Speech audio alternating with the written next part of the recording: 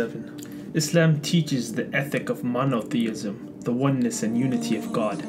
Islam forbids the association of partners with Him, whether in belief or in worship. Islam teaches that Allah, the unique Arabic name for God, is the one and unique, eternal God, the one who neither begets nor is born. There is very simply nothing like Him.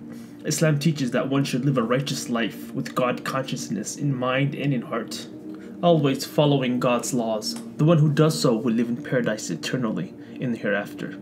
The one that does not could be thrown in the hellfire. This edict has always served as the universal message of all the previous prophets sent by God, thus fulfilling the natural predisposition and inclination of the soul in every person. The Holy Quran teaches that the signs and proofs of God's wisdom, existence, and power are always evident and visible in the world around us. One cannot be a Muslim if they do not believe in all of God's previous books and His messengers and prophets.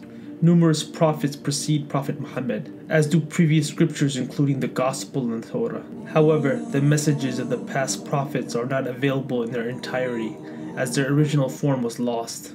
The present-day Bible and the Torah texts have been altered, distorted, and changed during the last centuries, so they contain the words of man, not the divine being.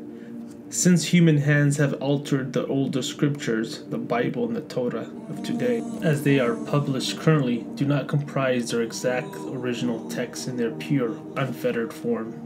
God sent Prophet Muhammad, peace be upon him, 600 years after the coming of Prophet Jesus, intending him as the world's last and final prophet, one sent with the final testament, the Holy Quran. Both were meant to serve all of mankind until the last day.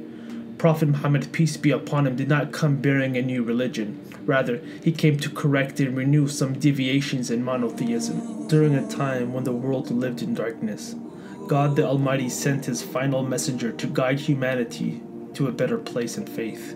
Since the Holy Quran is the final testament of God the Almighty, God has taken it